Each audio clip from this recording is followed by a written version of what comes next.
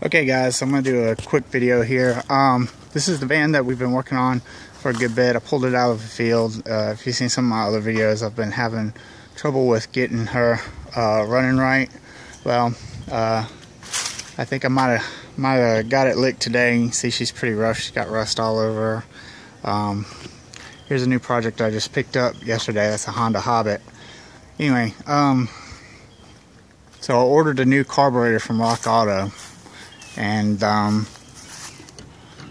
using my service manual and some help from guys on the vanning board, I've got the new carb set up, and everything seems to be running pretty good. You can see here's the back, very rusty, real crummy back there. Hopefully, I'm not really sure how I'm gonna get all that stuff out, but the first step was to get her running, and she didn't want to crank, and she spit up, and there was a flat spot in the carburetor. I think the accelerator pump was bad. It looks like there's been some creative tubing work down here. I'm not sure what that is. There's a little hose going in between two big hoses. I'm sure that's not good for it. But anyway, underneath there is the new carb. There's my old carb. You can see the butterfly is always stuck open. It won't close for some reason.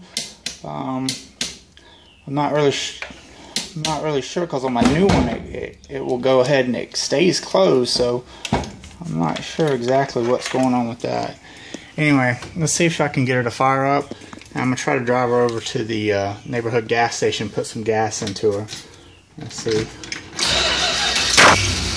Oh yeah.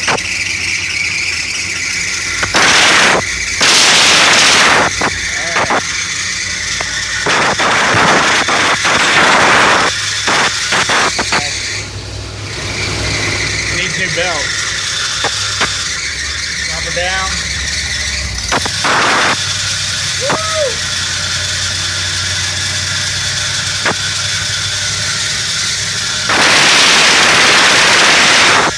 Smooth as it can be.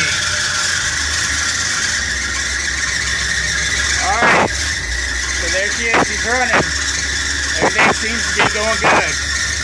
Talk to you guys later.